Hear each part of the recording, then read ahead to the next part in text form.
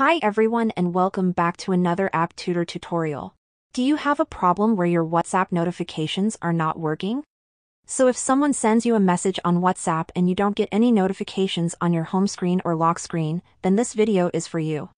I'm going to show you a couple of solutions on how you can fix this problem, so just make sure to watch this video until the end so you don't miss any steps.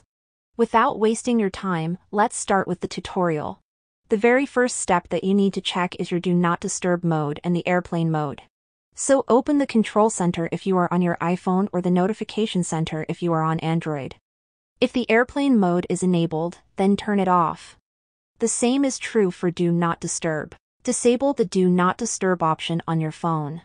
If you are on Android, it may have a different name, but make sure that the option is disabled. This mode can silence notifications, and that's why your notifications aren't working.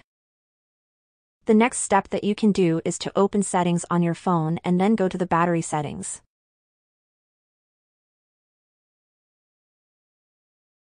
If you have low power mode enabled, then make sure to disable it.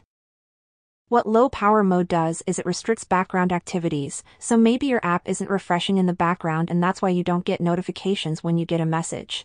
But if this also didn't work, then don't worry. I have more solutions for you. Let's open the settings on our device and then open the notifications. We have a button called Show Previews at the top, so make sure that it's enabled. It should be set to Always. Then scroll down through this list until you find WhatsApp. Make sure that the notifications for WhatsApp are enabled right here, and customize these alerts here. Make sure that the lock screen and home screen notifications are enabled. If they weren't, then that's why you didn't get any WhatsApp notifications. And this should fix your problem where the notifications weren't working. And we're also going to check the settings in WhatsApp. Open the app and then click on the settings option. Then open the notifications right here. And make sure that this Show Notifications option is turned on. And also enable the group notifications by clicking here. Make sure that both of these are enabled inside the app. And now your problem should be fixed and you can get WhatsApp notifications. But if you still have problems, I have one more solution for you. We need to make sure that background app refresh is enabled on our iPhone or iPad. Go back to your phone settings. Then General. Background app refresh.